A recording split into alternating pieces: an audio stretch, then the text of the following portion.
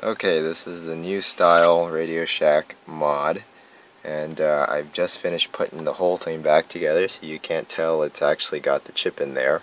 The chip was wired internally, and the only difference is that I wired it to the lock, so the lock actually will fire the chip off, and I put the LED outside so you can see it.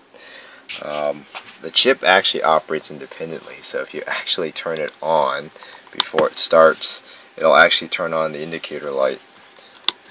So, to make it simple, push the power button, and just turn it on. It'll actually won't change the display, but it'll keep tuning over and over and over non-stop.